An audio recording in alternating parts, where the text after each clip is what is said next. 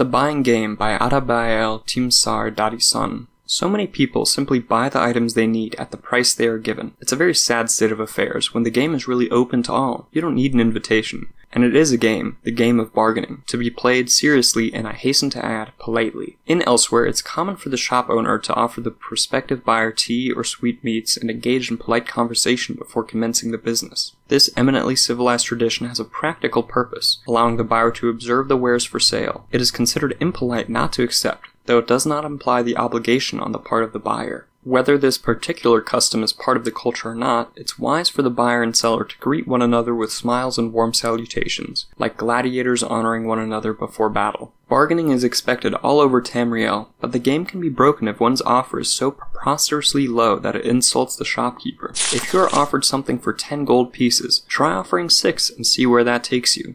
Do not look like you're very interested, but do not mock the quality of the goods, even if they deserve it. Much better to admire the quality of workmanship, but comment that, regretfully, you simply cannot afford such a price. When the shopkeeper compliments your taste, smile, but try to resist the flattery. A lot of the game depends on recognizing the types of shopkeepers and not automatically assume that the rural merchant is ignorant and easily fooled, or the rapacious city merchant is selling shoddy merchandise. Caravans, it should be mentioned, are always good places to go to buy or trade. Knowing what you're buying and from whom is a talent bought only after years of practice. Know the specialties of certain regions and merchants before you even step foot in a shop. Recognize, too, the prejudices of a region. In Morrowind, where I hail from, for example, Argonians are viewed with a certain amount of suspicion. Don't be surprised or insulted if the shopkeepers follow you around the shop, assuming you're going to steal something. Similarly, Nords, Bretons, and Cyrodiils are sometimes treated coolly by merchants in the Somerset Isles. Of course, I don't know any shopkeepers anywhere, no matter their open-mindedness, who aren't alerted when a Khajiit or Bosmer enters their shop, even Khajiiti and Bosmeri shopkeepers. If you see something you really like or need, buy it then and there at the best price you can get. I cannot tell you how many times I passed up a rare and interesting relic, assuming that I could find it elsewhere in the region, perhaps at a larger town at a better price. Too late, I discovered I was wrong, and when I returned to the shop weeks later, the item I wanted was gone. Better to get a great purchase at a decent price and discover it again at a worse price than to miss out on buying your opportunities for ownership.